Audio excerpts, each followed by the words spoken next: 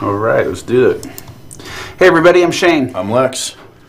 And PDQ&A today. It's a little chilly today. Yeah, it is. Pretty cool. I can often hear doors slamming out there. Someone tell people to calm down. I think that was Kelly. Kelly, huh? Kelly. The control room. So Kelly, I just wanted to run one by you, man. You know it's webcast day, right? Yeah. Did you not step close enough to your razor there? You got the shadow going on already, man. Of course. I love it. Look at that. Oh, All right. Yeah, you got a ways to go. just a little. All right, we're gonna do some questions and answers. I know quite a few questions have come in. Then I saw a couple pop up on the chat window prior to the actual recording. Let's go ahead and jump into it. By the way, Deploy 12 was officially released yesterday. It's awesome, guys. I love it. Fantastic. And our first question comes to us live from Stephen V. Why can I not deploy auto deployments with the command line version of PDQ Deploy? Is it not implemented? How much and what kind of whiskey do I need to send to get it to work? Ooh. I guess we hadn't thought of turning PDQ&A into some type of a bribery network. Yeah. Okay. So the answer is yeah. You cannot call an auto deployment package from the command line, but you can. However, yeah, you can call a schedule. Yeah, and since auto deployments, in order to work, auto deployments must in fact be attached to a schedule. You can call the schedule. So if you, I don't think I have an auto deployment set up here, but assuming I did, it doesn't matter if you've got a schedule. Like we have a schedule here. I don't think it's attached to it. That's not an auto deployment schedule. But all you'd have to do. We've covered this a little bit, actually a little bit last week as well. You have your PDQ Deploy CLI, the command line interface. And you can see that by typing that, I get my usage statement. You can do a PDQ Deploy, and then there's a start schedule, and then just the schedule ID, whatever that is. You can see the ID by going. It's 20. 20 in this case. Yeah, looking at the ID, any schedule. If there's auto deployment packages that are attached to that, they will run. It goes off of obviously the targets that you've specified. So you run this, it's going to kick off. And that's immediately. Yeah. So Stephen, yeah, there are some. Give you guys a little taste. There are some pretty big changes, definitely for the better, coming to auto deployments. You're going to like them, and I haven't verified that you'll be able to. I believe almost assuredly you'll be able to call the actual package from the command line with these changes. But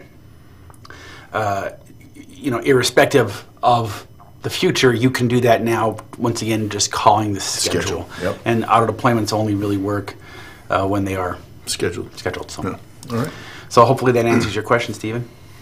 Dear Shane and Lex, I often use the Reboot Shutdown function. Are there any plans to include a function to only reboot or shut down if no user is logged on? If not, can I realize it with a PowerShell script? Yours from across the pond, Timo.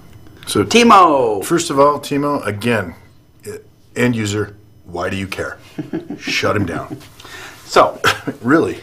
now that we have Lex's hand answer out of the way, which is just his answer. I practiced that before. He does that in eulogies. I do. For loved ones. It's like, by the way, just shut them down. Who cares? Shut them down, yeah. Okay, that functionality exists right now, natively. And yes, the answer, of course, I'm sure Chris is doing 3 backflips right now. Of course, you can realize that with PowerShell script. But the native functionality, let's just take a peek at... You would set that under conditions. We're not going to actually kick this off. But there's AutoCAD. Here's the AutoCAD package.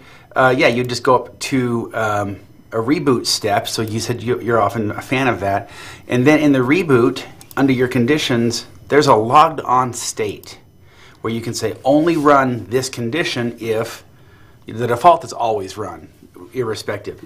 But you can say only run if no user is logged on, or only run if a user is logged on. And that includes locked or disconnected if they're using remote desktop. So to answer your question, just it's native right there. You want to reboot after installing, in this case, AutoCAD, but you only want to reboot if no one's logged on. You would just click that choose that reboot step and say only run if no user is logged on.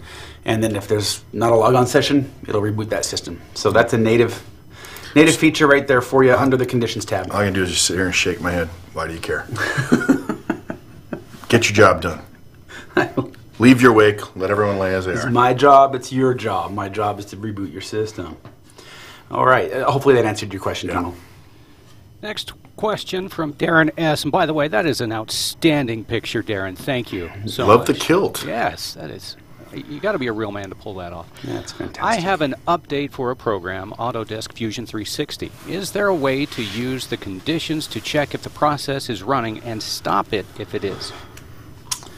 I don't have. We don't have Autodesk Fusion 360 here. I saw this question, made the request for it, and I haven't gotten back. But we're going to go ahead and let's remove Autodesk Fusion 360 from the equation. Just say you have an update for a program, but you want to make sure that the process is okay. So you're saying, is there a way to use the conditions to check if the process is running and stop it if it is? Okay.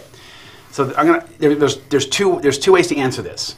Because number one, you can always use a task kill, even if the process isn't running. You can just use a task kill to kill it. Just set your exit codes on that if it's not running, you can still continue. Well, I'll show you that one. So so this one here, this step would kill. Oh yeah, sorry. There we go. Sorry about that. So this one we're just going to kill Notepad. Once again, you could do this without even checking to see if it's running because task kill doesn't do anything if the process is in fact not running. But you do a task kill /f/im, that's force, and the image name or the exe name would be notepad.exe. And then you change, like Lex mentioned, you always, when you're doing a task kill, add 128 to the success codes, because if it tries to kill a process that's not running, it's going to return 128. Well, in this case, we want that to be a success. We want to, we want to kill the process. It's not running. We're going to call Happy that a day, success. good enough, yeah. So 0 means it killed it. 128 means it wasn't there to kill. And then you don't even have to bother looking for it. If you want to look for it, but I'm going to actually modify your other part of your other question, and let's say you want to check to see if a process is running, and then maybe if it's running, don't do anything. You want to stop the deployment. We've got a way to do that, and it's not native, just like task kill isn't native. But notice I got this test a running process, and this is testing for Notepad. It's the same thing. It's running a command step, and I'll just make this a little wider here. And I'm doing a task list instead of a task kill. And you're piping it to a find. Yeah, doing a /fi, that means a filter, and you're looking for any image name or exe that equals notepad.exe, and then piping that to a find. You can see the /i/n and the notepad.exe. What does that do? If it finds it, it returns a 0. If you want to kill this deployment, if it finds it, just remove the 0 from the success codes, maybe put a 1 there. And then in your options, you just have the error mode stop deployment with an error. That means if this finds that notepad.exe is running, it's going to return a 0. 0 is a failure in this case, and we say stop processing. So use task list, and that should take care of it for you, really. Yeah. I know that wasn't the question, but it leads into this, and I thought, you know what, this is going to be a good one to show people, because we have people that say, hey, I want to update this, but not if it's running. So there you go. Cool. All right, the kilt was so good. We're gonna give Darren S a twofer. How about that? Also, other question related to the same software. I have deployed it via PDQ, but it doesn't appear in programs and features. Is there a way to get a report of where it is installed? Okay. So on those rare occasions, boy, I wish we did get that Fusion. Yeah, that'd be it's probably going to be waiting for us when we get done with this. There are applications out there. I know of a handful myself. You'll run into them that don't, when you install them, they don't actually place their application information in the uninstall key in the registry, basically where the programs and features are installed. That's where we go look for it. Yeah, that's where we go look for it. The answer is yes. It just depends on, you might need to use a combination of a file scanner and or a registry scanner. Yes, yeah. perfect. So looking at, let's see, I'm going to go into inventory. I'm going to go into preferences. In preferences, I have just a scan profile called AutoCAD file. What I've done, we've got a files notes. Anytime you open a scan profile, you can always add whatever different scanners you want. You know, we've got applications, computer details in this one, and files. You can have multiple files, multiple registry, etc. In this case, I'm going to open up the files scanner, and if you can see, we're using the program files variable. Mm-hmm. So look in program files, Autodesk, and then you notice we got the double splat. That means checking this and all subdirectories up until you find an ACAD splat.exe. All right, because there could be a lot of different AutoCAD type of executables. This is just an example. Once you've got your filter in play, your filters in place, scan computers using that scan profile. And I believe we did Homer just before while we were doing the pre-show. Yep. Open up Homer. Notice applications normally go into the applications table. In this case, it's going to be in the files.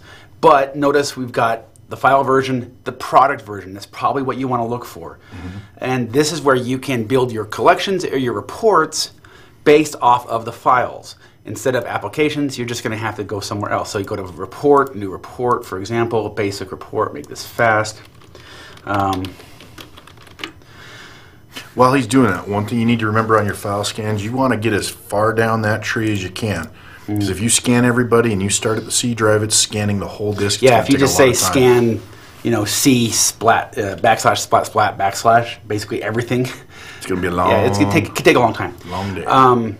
So I'm going to say, show the computer name, the file name, we'll do the file path, and we'll do a product version. How's that sound? Sounds delightful.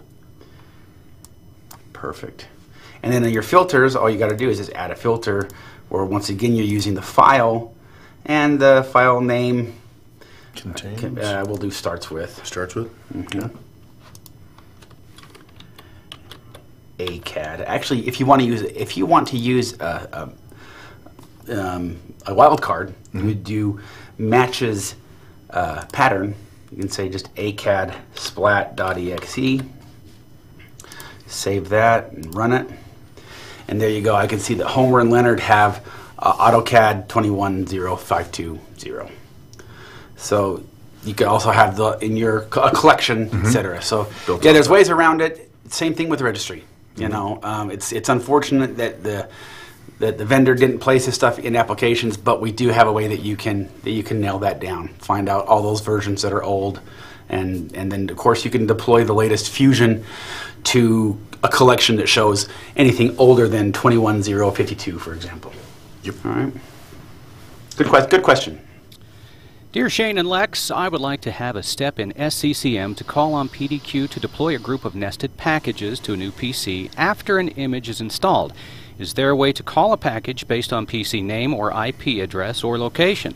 I would like to be able to deploy everything that PC will need for that location at once rather than deploy the base programs and then deploy another package later. Sincerely, Doug K., also known as Dougie Fresh, the human beatbox. Huh. Hey, Doug. Last week's webcast, we actually covered kicking off PDQ Deploy from the command line. So you're talking about having this as a step in SCCM. I believe SCCM runs its steps as local system, so there's a couple of extra steps. Chris just came in. You want to jump? Chris looks really excited. Yeah.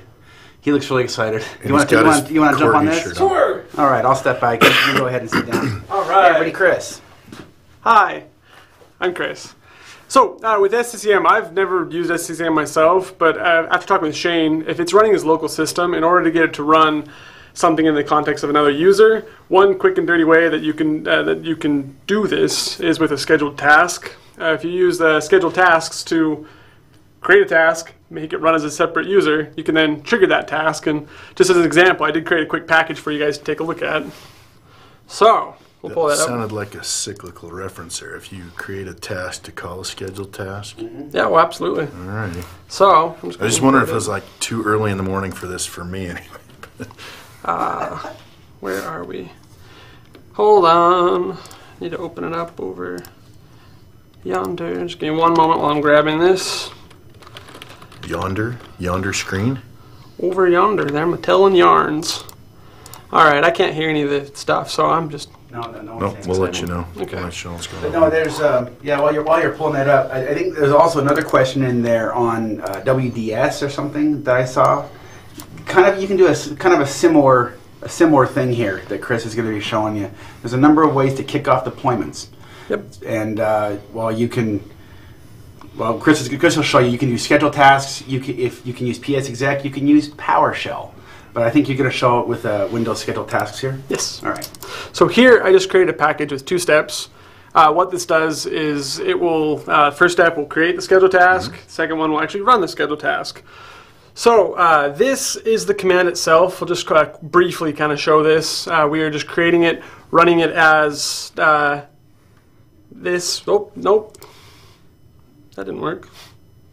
Domain user? No, I was trying to do the highlighter thing, but...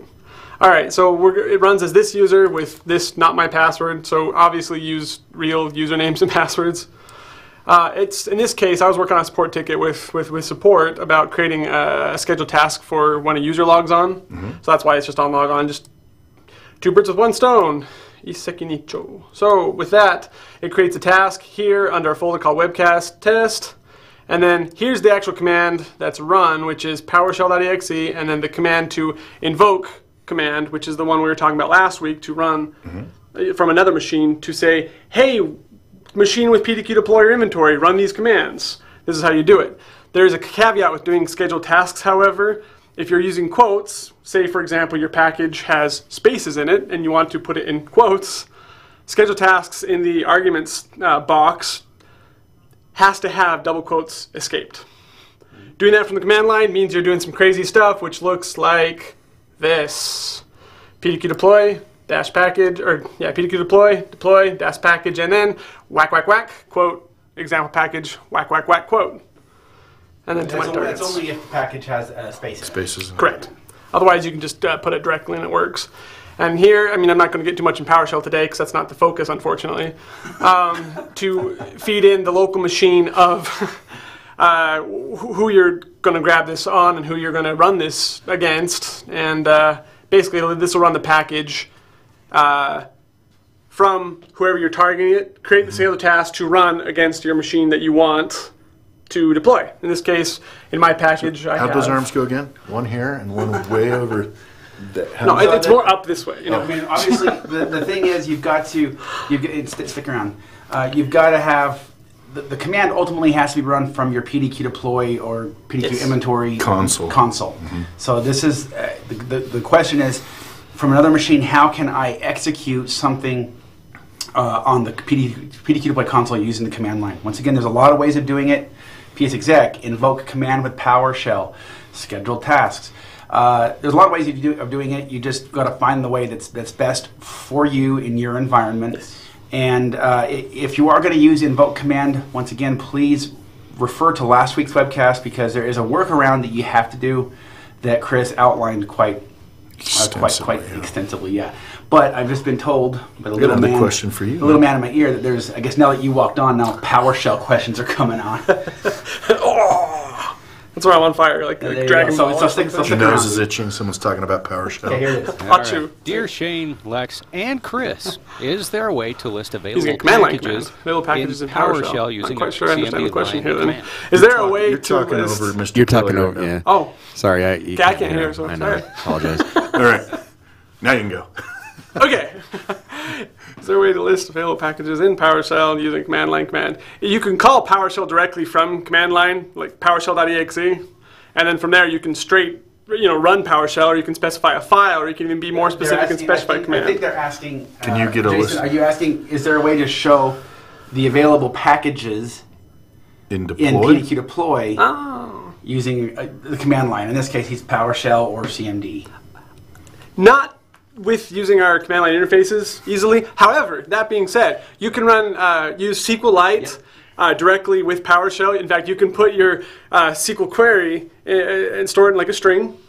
And then you could pipe that to SQLite 3.exe, what we're using, and then at the location of the database. So you'd say, for example, you want to know everything in packages. You'd say, in quotes, select star from packages, pipe, SQLite 3.exe, and then in single quotes, the location of the database. And it works great. I do this. I have a blog post where I'm actually doing something similar. You could do something like this. That's a good question. We should probably make this a native, something that's native inside of Deploy where you can list the packages. But if you just go to database in Deploy or inventory, hit your SQLite console, move this down. So now you're already opened up this the database. It's just basic SQL statements here. Yeah, just select star from packages. And that's going to give you everything in that package. What you're most likely going to want to do is break it down. I think it's his name or package name. Yeah, I think it's name. Select name from packages. You need to learn how to spell. With an E. Yeah. Packags. See, It's the lesser known spelling. Yeah, there's a way to do that. It's not the easiest. It's not as intuitive, but yeah, you could basically load your SQLite database and then run select name from packages. And then store it in an array and then iterate through them and do all this cool stuff in PowerShell. yeah, I got to shake my head at you, man. It's just,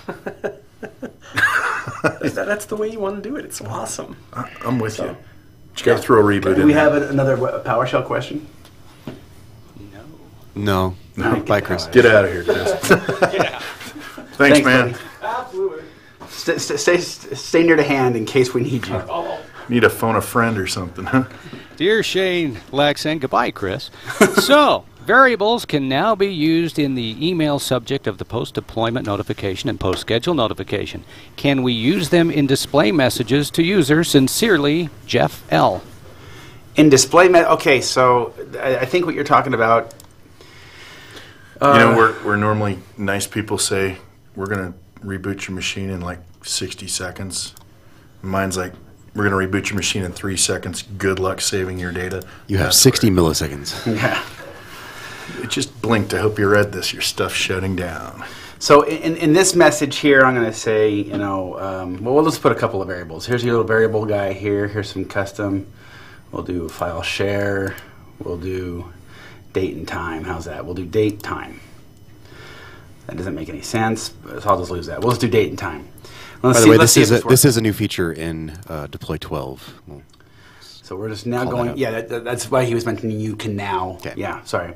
So I'll just let's just check this out. So if we're going to display this message for 60 seconds, we're on the computer Guinness. Actually, haven't tested this right here, so let's. I love doing stuff when we have Live. Let's do it live. We let's don't test, but when we do it in production. That is your motto, dude. Do that. So we're now this should display a message and hopefully There we go. So the answer, that's how you can specify the variables. If you ever see that little box next to a control or a little window, this little button here, I should say, that means that's a variables. You're supported here, and actually. We will expand the variable any variables that we see at the time. So if it were run right now, that's what that would say. All right. So yes, this does have access to the variables. All right. So hopefully that answers your question. Our next question coming to us from the queen of PDQ, Miss Monica K. I have had PowerShell command and install packages fail on Macs running Windows 7 through Parallels. Is that because of the Parallels desktop or because the base machine is a Mac? Is there a known way to work around problems with Windows 7 in Parallels? I've used Hi, Monica. I've used Parallels. It's once it's on Parallels, it really is just a virtual machine. Yeah. So, but you still have those same requirements. I mean, are you able to scan? Are you able to deploy? The SMB window, the SMB communications have to be there. Firewall, ping. I guess where there could be, like with any other with any other virtual machine, stuff like Wake on LAN doesn't necessarily work because at that level, the virtual machine, that NIC is virtual. Doesn't exist, yeah. Yeah, but I guess I'd need. Why don't you kick off to our support? Send us some screenshots or something so we can see what you're talking about. Because once you get a virtual machine, kind of regardless of the platform, that's the machine. Yeah. There are some certain lower level things that might not look like they would on a regular physical box, but for the most part, should run the same. That layer to us, it's a Windows operating system. So, and obviously PowerShell has to be enabled. All those be installed. Chris is over here doing the guns like. Hey. But that I have used Parallels before, and I haven't had a problem. Dear Shane and Lex, what is the difference using PDQ Deploy to deploy a BAT or use the PDQ Deploy parameters and command line? Sincerely, Dustin M. Okay. And I called this out. Because I saw your question in the pre-show banter. There are some slight differences. Go back over here to this new packet. When you call a batch file from an install step, you'll enter. It sees a batch file there, and then the parameters. It's going to pass those just with a slightly different. It's going to do a /s just to format those parameters slightly differently than if you were to actually do a command step. A command step actually, whatever you type in here in this window, actually runs as a batch file. Mm-hmm. We just take the contents of this, wrap it up, and then send it to CMD. Whereas the install step, we actually run it through an API for installing. Different wrappers for them. Slightly different. It's very rare that you'll find, hey, this will work in a batch file called from the install step where it wouldn't from the command window. Very rare, but there are some very slight, subtle differences. For the most part, there's nothing of note that's a difference. Yeah. So yeah, just so you know, doing this, ping,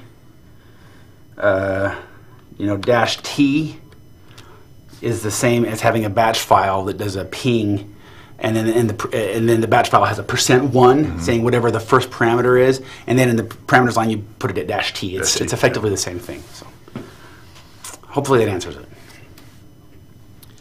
Dear Shane and Lex, is there a setting you can add to turn UAC off on all machines before running deployment? The IT team wants it on. Me. Okay, so you're asking us to help you circumvent your IT team? Good question. This is Kelly. All right. This is Kelly's question? Yeah, all right. Oh, so you are me. I thought this was just No, it's someone with his clouded initials. in. Okay, in obscurity. All right. So first of all, we're going to take away all of Chris, Kelly's do you abilities. know of a PowerShell commandlet to do that? There's a couple ways to do it. You can go to the registry. Yeah, I was going to say it's a registry. Honestly, I would do the registry. It's the easiest. Yeah, what I just asked Chris is. You need to be on a mic if you're going to talk, Chris. What I asked Chris was if there's just out of curiosity a commandlet, and he said no, it's a registry. Yes, you just have to go modify the registry. It's effectively the same area of the registry that your group policy will do it. You'd have to modify that registry.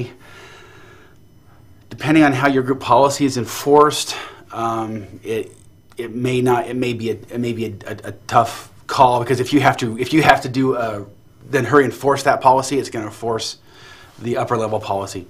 That one, it just depends. If your IT team has really locked those down, it's not going to work. Yeah, you're going to have some issues. That I know of. If you can, Just if remember, anybody finds Kelly, out, let us know. I'm going to put you on a heartbeat reboot if you do that.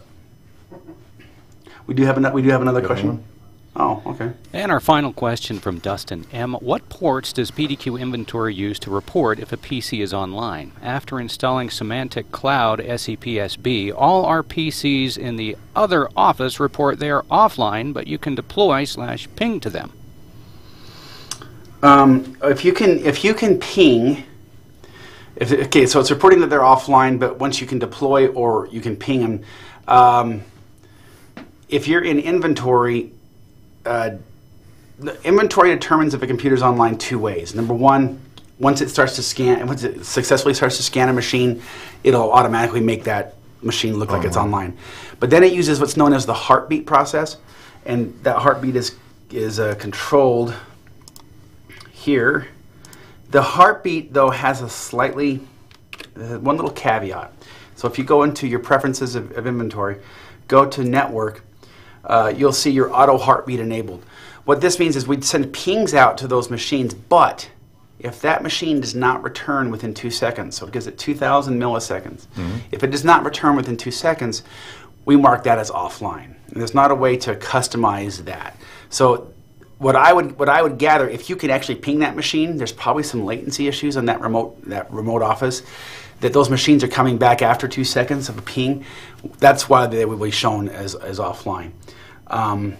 Otherwise, I mean, what do we use? We use the same ports, and there's actually a knowledge base article on this. There's a handful of them. Same ports that Windows uses for file and printer sharing, which is using SMB, Server Message Block Protocol.